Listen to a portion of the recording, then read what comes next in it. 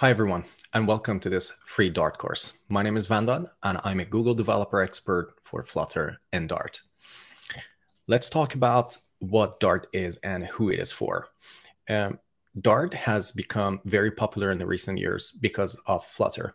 And Flutter is Google's modern SDK for creating beautiful applications on mobile and desktop.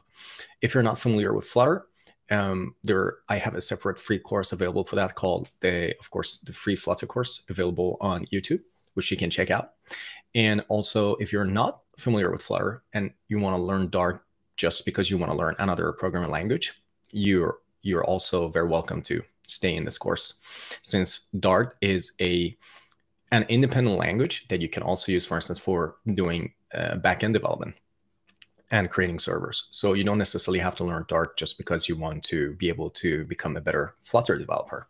However, that's probably the goal of many of you watching this course. I don't go into the absolute beginning details of Dart in this course, in that I kind of require you to know a little bit about Dart. So there's lots of resources available online. There's like documentation, official documentation from the Flutter team and the Dart team for learning the basics of Dart. In this course, I'm going to focus mainly on highlighting and explaining various Dart features, such as abstract classes, mixins, control flow, etc.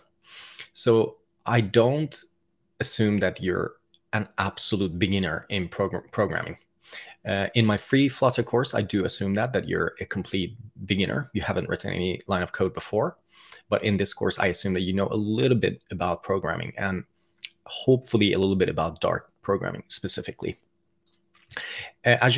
As you probably know about me, I love going into details about everything. I like to drill down even into the source codes of Flutter and Dart and having a look at how things actually work under the hood. So videos will be quite long. I will explain everything in quite great detail.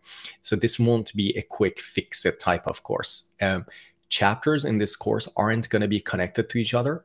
There are going to be complete silos in that one chapter is going to explain one concept. And once that chapter is done, you can just freely move to another chapter. You can just jump around if you want to. So don't expect a quick fix-it kind of course. If you're watching this course, it's going to be quite detailed. We have a Discord group, which I highly encourage all of you to join. I'm very active there, and there's more than 500 active members in that Discord group that are there to help. And I'm very humbled by actually seeing people contributing and helping each other out, even when I'm not available, like I'm sleeping or something, or I have a work day. So please have a look at this Discord group, join it if you want to, and I'm sure that if you have any questions, there will be either me or other people able to help you out. Now, this course is always going to be free. There's no chance of me actually I don't want to ever be paid for this course.